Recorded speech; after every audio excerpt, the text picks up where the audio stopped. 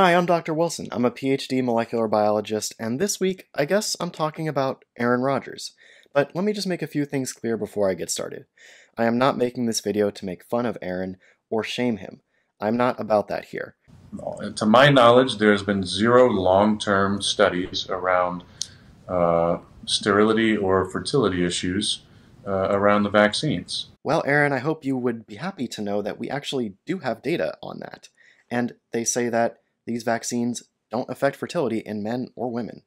Now, usually when people say long-term effects, they're thinking that there needs to be studies that go on for years and years. But that's not the case with vaccines, because almost every single adverse effect that a vaccine will cause will occur within 6 to 8 weeks of the dose being administered. We now have safety data for millions of people, and the first people who were vaccinated got vaccinated over a year ago, and there has been no evidence of any fertility issues. Scientists have looked for fertility issues and found no evidence of it.